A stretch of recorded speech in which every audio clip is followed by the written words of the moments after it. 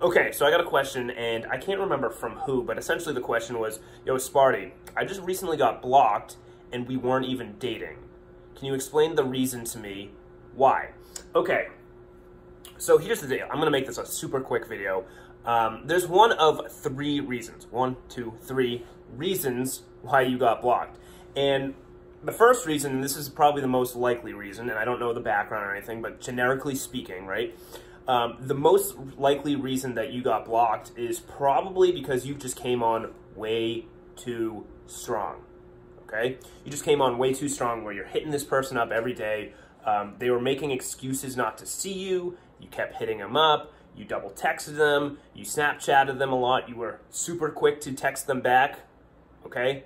And you just didn't create enough space between you guys early on. And when you're pressing early on in the relationship and you don't get the hint and you don't have the awareness that this person needs a little bit of space, bye. Block. Okay? So that would be the first reason. Again, always be aware of where you sit in the relationship. If you are aware, okay, you're aware, this won't happen to you. You won't come off too strong. You want it so the other party, okay, that chick, is reaching out to you close to 100% of the time, 90 to 100% of the time. Because if not, and you're pushy on a daily basis, you're getting blocked, buddy. You just are. Number 2, okay? The second possible reason, okay? And this is a little less likely, but highly possible. This chick was talking to another dude that she liked a little more than you. Or she had a boyfriend, and you just didn't know about it, okay? And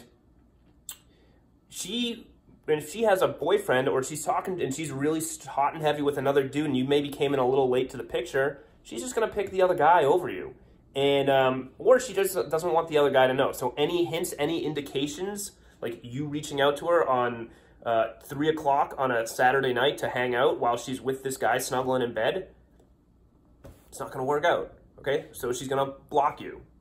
Just plain and simple. And again, it's not your fault. You didn't know she had a boyfriend. And, you know, if she has a boyfriend, she probably doesn't want to give off any indications that she cheated or was cheating. And trust me, dude, if you were hooking up with that girl who had a boyfriend, it's not worth it because she's going to do the same shit to you. It's just going to happen eventually, okay? So until she learns her lesson, not worth it. So it's better that she blocked you. And the third, okay, the third and final instance on why you got blocked is plain and simple, she lost feelings and she didn't want to have that conversation with you, okay? She didn't have the heart and the strength and the power to just sit you down or text you and just say, hey, I don't like you like that. I don't like you like that, okay? And quite frankly, you shouldn't want that chick in your life. You should want a girl who's honest. If you guys have been hanging out and you've been sitting, getting dinners and shit, or hanging out 5, 10 plus times, and she can't have the honest conversation when you reach out to her and say, hey, what are you up to this weekend? Do you want to hang out? And she can't sit you down and just say, hey, listen, you know, I don't think it's going to work out between us. It's not worth it. It's not worth it. It's one thing to kind of fade away and, you know, eventually you get the hint. But if you block her and then, or she blocks you and she blocks you on Instagram and Facebook and Snapchat and all this shit, it's just because she's avoiding trying to have a difficult conversation.